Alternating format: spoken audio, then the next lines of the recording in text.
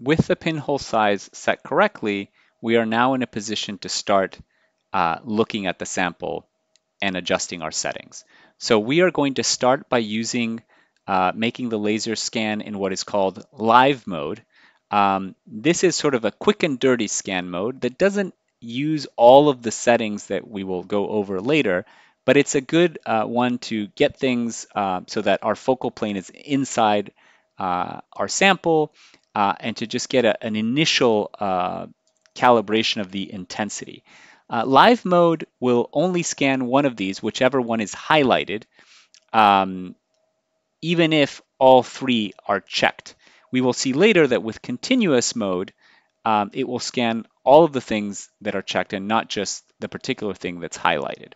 So I want to start by looking at the Alexa Fluor 488. This image that you see here is actually of the same sample, and the 488 is phalloidin, so it's labeling actin, and these cells with this staining are quite easy to visualize. So that's where I'm going to start. I'm going to click here on Alexa Fluor 488 just to get things in focus. So I'm going to click on Live, and you can see that we actually can't see anything. So this is fairly typical. The reason is our initial settings, mainly the laser power and the master gain, are low to avoid bleaching the sample inadvertently and to avoid damaging the detectors by using a high voltage that leads to a large amount of saturated pixels. The other reason that this may be dark is we may not actually be in focus.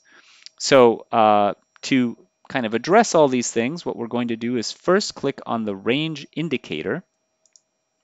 So let me explain what this is. Another reason you may not be able to see anything is that right now things are being displayed on a green scale, where things that are dark are black, things that are very, have the highest possible pixel value are the brightest green, and everything goes on a green gradient. That's a little bit hard to parse out. So instead, we're going to use this range indicator scale, where things that are at 0 are blue, things that are completely saturated um, are in red. So that means that pixels that are red, the detector is at its maximum. So that's very bad for any kind of quantification. Even if all you're interested is in qualitative analysis of morphology, saturated pixels can distort morphology. And it's also quite bad if you have a lot of them for the detector health. So you can actually damage the detector if you have a lot of saturated pixels. So it's good to know if we have a lot of pixels that are essentially too dim, that are blue, or pixels that are too bright, that are red, by turning on the range indicator. That just helps us a little bit. We still can't see anything, so it might be that the laser is too low, the gain is too low, both are too low, or we're out of focus. So how do we get in focus? So um, a good option to do it is if you hit this min max button here, this will adjust the display. So it doesn't change any of the acquisition settings. It just adjusts the display so that we can see something. So there is something there. It doesn't seem like the focal plane is fully in the cells. So I'm going to adjust the focus by moving the focus knob on the microscope. I'm moving in one direction, and we can see we go away out of the cell. If I move in the other direction, we move into the cells, and suddenly they're much brighter. So now this, because we have adjusted this here, this isn't a true representation of the data.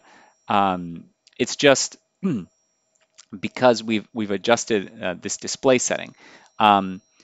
So if we move this to the right, and if we hit this reset button, this is sort of a more kind of faithful representation of the data in its full scale, which you see down here. So this is a histogram of all the pixel intensities in this image. So if I stop this for a second and I zoom in, and let me just move around to an area where there are brighter pixels. So if I hover on this particular pixel, you can see down here that there's an X and Y coordinate and a pixel value. And you can see that that pixel value is 25,000 and change, whereas if I hover here, that pixel value is 39. So every single pixel in this image has an intensity value associated with it. Those intensity values are proportional to the amount of light that came from each of the locations represented by that pixel in the sample. And all of them form this histogram, which is on a log scale on the y-axis. So actually the height of this is sort of much higher than this, but it's a good way of seeing all the pixels, okay? And so you can see that the full range goes from 0 to about 65,000, more accurately 65,535. So that's the highest possible value you can have. And remember, we don't want any at the highest possible value. And this is the distribution of all the pixels. So here, the pixels on the right-hand side of the histogram are the ones from the brightest objects, so probably from this or from this. And so you can see if I go to live and I go back to range indicator, that I can change the distribution of these pixels and therefore the brightness of the image by adjusting the master gain or the laser power. So if I increase the master gain, you'll see that the image gets brighter, and eventually you can see we will visualize some saturated pixels, which are the pixels that got jammed against the right-hand side here. So you can see there's an occasional red spot there, and some red spot there. So we don't want that. So I'm going to lower the master gain. We can also increase the intensity by increasing the laser power. So if I do that, that will also shift this to the right. Now, one thing you may notice, which is the laser power is linear. This is a percent of the total laser power. If you double this, you will get double the laser power, and over a reasonably wide range, a doubling of the intensities that you see. This is a voltage on the photomultiplier tube, and just take my word for it, it is not linear. So we changed it by maybe 25 units, maybe 50 units, which is 10% of 500, which is where we start, and we had a dramatic change. So that's you can see the kind of nonlinearity. So be very careful when you're moving the master gain, not to move it up too high, so that you get a lot of saturation. If you do move it up way too high and get a lot of saturated pixels, the detector will shut off and there will be like an emergency warning to try to avoid damage. So please don't trigger that. These detectors are extremely expensive and sensitive. We want to keep them sensitive and not have to replace them at considerable expense. So just be careful when you're making those manipulations.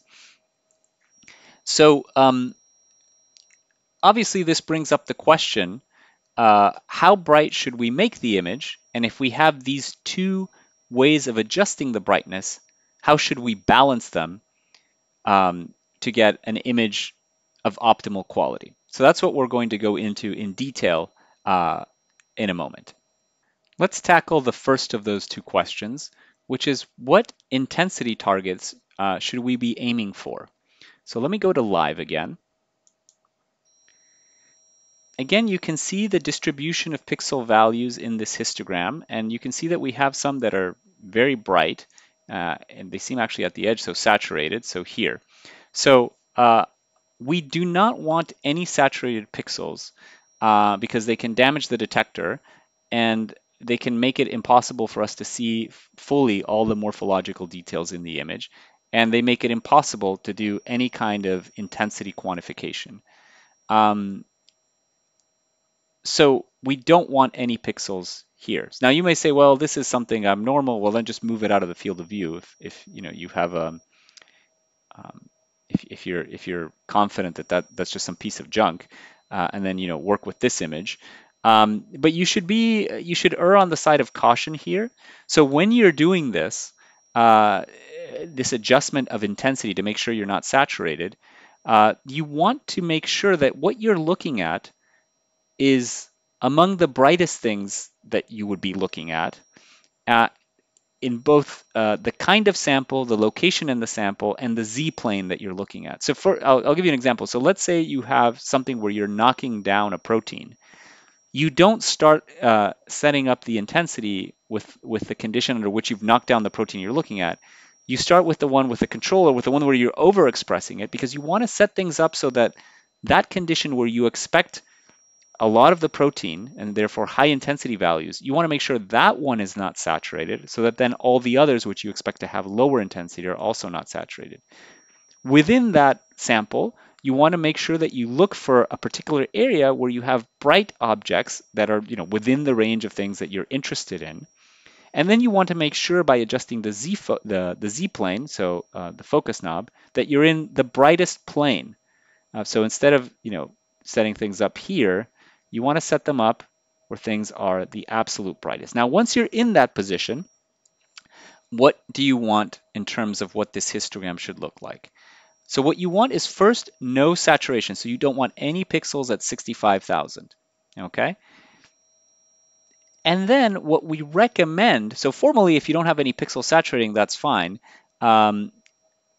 In practice, we recommend that you aim for your brightest pixels and your brightest objects to be sort of around here, kind of the midpoint of the range.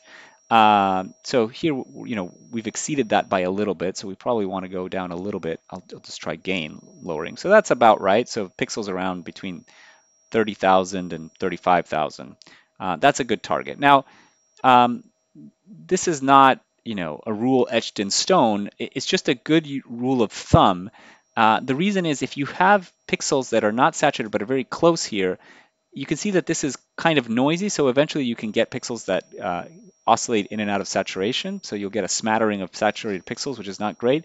But the main reason to do this is we have looked at a small portion of the sample, and we think that this is among the brightest objects that we'll look at, but we don't know that for sure. So setting things up like this gives us a healthy safety margin in case something brighter shows up. Because what we don't want is to then image something brighter, have it saturate, and then we're just left with a menu of bad options. We can have a saturated image, which for all the reasons I already explained is something bad. We can change the settings for that particular image, but that's also bad because then it's not comparable to everything we did before. We can exclude that cell or that object from comparison, but then we've reduced our universe of things that we're studying. Or we can change the settings so that new thing is not saturated, and then change the settings and re-image everything we've already done, which wastes our time. So none of those options are good. So it's better to err on the side of leaving some room here so that when we image something else, we can be moderately confident that that something else is not going to saturate it. And if you have a situation where you're looking at things where the expression values of a protein, like they vary widely, you may want to leave even more breathing room. Okay, again, this sort of aiming for the middle is a useful rule of thumb for most people in most conditions, but under certain circumstances, that may not be the best option for you. That answers then the first question that I had mentioned, which is what brightness should we shoot for? But there's another question that's still open, which is we have two sliders to adjust that brightness. Which ones do we adjust and why? Do we just do all laser power? Do we just do all master gain? How do we decide? So let me show you some options, and you'll be able to see kind of the results here. To be able to see a little bit more detail, what I'm going to do is lower this pivot point, which will make the image brighter. Saturated pixels, again, will only show up in red, and I can see the histogram, but this just makes it easier for us to evaluate the quality, which is the basis, one of the bases of which we're going to make this decision. So let's switch to a different setting. So we're at 0.07. Let me lower the laser by a factor of 10 to 0.07. Obviously, the image gets dimmer, but let me compensate and increase the intensities back to where we were by increasing the master gain. So I'm looking at the histogram. So now our intensities are kind of roughly where they were before, but you can see the image is of much lower quality. So this is a generalizable statement. When you have low laser power and high gain, the images are of lower quality than if you have high laser power and lower gain. So why would you want this? Well, sometimes your main concern is bleaching, which is the constant decay of the signal as the fluorophores are destroyed. Now, to check for bleaching, a quick and dirty way is to check whether the brightest pixels here are drifting to the left. That can be a little bit tricky. I'll show you a more rigorous way of checking bleaching in a moment. But you can see that quality is very easily accessible by eye. And so what we'll do is we'll adjust the balance of master gain and laser power by finding different combinations and seeing how they affect the quality of the image. And we'll do this, I find that it's easiest to do this when you operate kind of with factors of 2. What I mean by this is our brightest pixels are around 35,000. So let me lower the gain until our brightest pixels are more around 15,000, something like that. And then I will double the laser power, and I expect if I double the laser power that I will get roughly to the same brightness I had before. So double this is 0.14. So you can see indeed we got kind of back to the same intensity before, but it looks now significantly better. So let's try that again. So if I lower this gain until I am at around 15,000, and then I increase this by double, so to 0.28, I'm at the same intensity before, but now the quality is even better. I can try that again. So if I lower, and I can only lower it until 500. It doesn't go below 500. So that's your limit for how low the master gain can go. From 500, if you lower it further, it just goes to 0 and turns it off. So I'll double this. That's going to be 0.56. And so you can see now we have a very high quality image compared to where we started. And so when does this end? Well, when you can't lower the master gain further would be one answer. Or when you double this and you don't really see an improvement in quality or a noticeable improvement in quality, or when you don't see the signal doubling. So if you double laser power and you don't see the signal doubling, that happens because of another photophysical phenomenon where the fluorophores, you can't, they're all being excited all the time, and so you put more laser in, but you don't excite any more fluorophores. When that's happening, you're usually in a situation where you will probably have a lot of bleaching, which is the other constraint. If you see that you've raised this so much that the intensities start dropping, that's an indication that you need to stop or find another way to adjust um, uh, your imaging parameters to get high quality. So I would say that this is it's a pretty good image as a starting point, and so I'm happy with this, and we can move forward with these settings for this channel. If you have a very dim sample, and you can't increase the laser power far enough to get what you want at the quality that you want, you may need to engage the high intensity laser range. Without this engaged, the 405 laser maxes out at 3.5%, the 488 at 4.5%, and the 561 and 640 at 5%. So if you want higher laser powers than that, you will need to click on this, and then all of your lasers will have access to a higher power. I think for most people, for most samples, you will not need to do that. But if you do, you just click on that before starting. So you can see if I stop it, click on high intensity range, the laser power will be changed for all tracks. This will overwrite some settings. Do you want to change the laser setting? If you say yes, then this slider, you'll have access to higher powers. Okay, I don't want to do that right now, so I'm just going to say no. We now have a nicely balanced sample in the Alexa Fluor 488 channel. Let's use these same principles to adjust the other channels. So I'm going to go to Live, and I'm going to switch now to the 594. I'm going to click on Range Indicator, and keep in mind that this is adjusted, so things are a little bit brighter just for display purposes. I'm going to increase the master gain. So usually I always start by increasing the master gain because this is a non-destructive approach. Increasing the master gain will not bleach the sample, whereas increasing the laser might. So that's about our target intensity. Let me check whether I'm in the proper focal plane. You can see I was a little bit off. That's a little brighter. And in this focal plane, you can see that there are some saturated pixels, which you can also see in the histogram here. So this is clearly too bright. So I'm going to lower the master gain a little bit until I get in the range that I want. Okay, so that's about where I want to be. And so now the question is, do we have enough quality? And so a good check is to lower the laser power.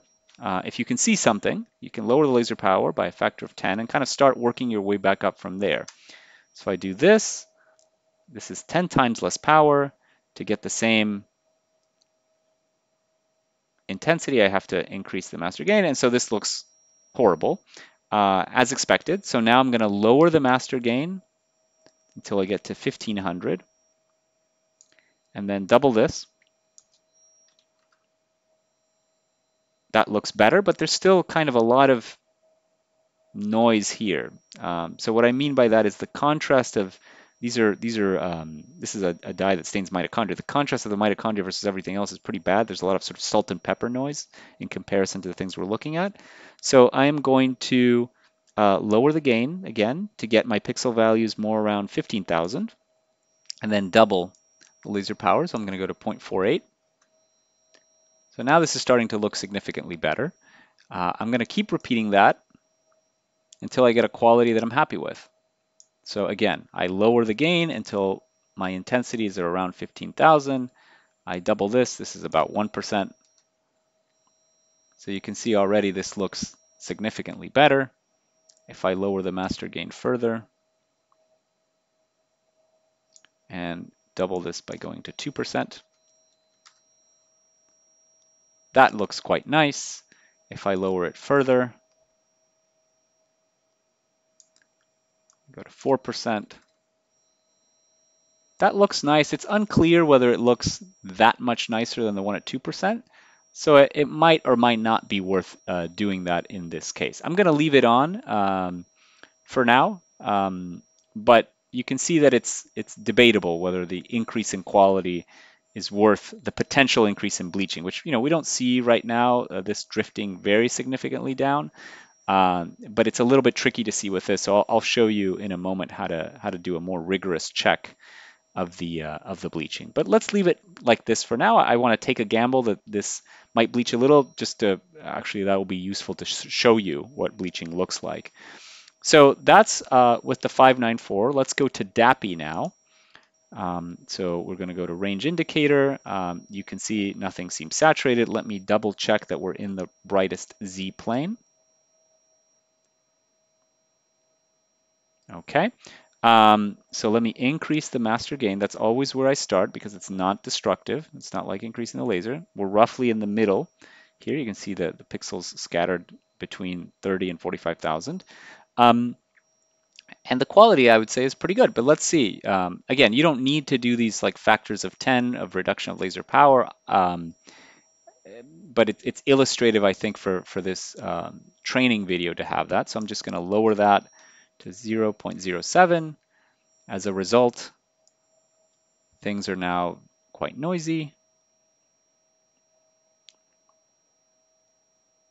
But if all you needed to do was identify the nuclei, this would actually be enough. And for the DAPI, I would say err on the side of less is more, because this laser will photo damage and sometimes photo convert things.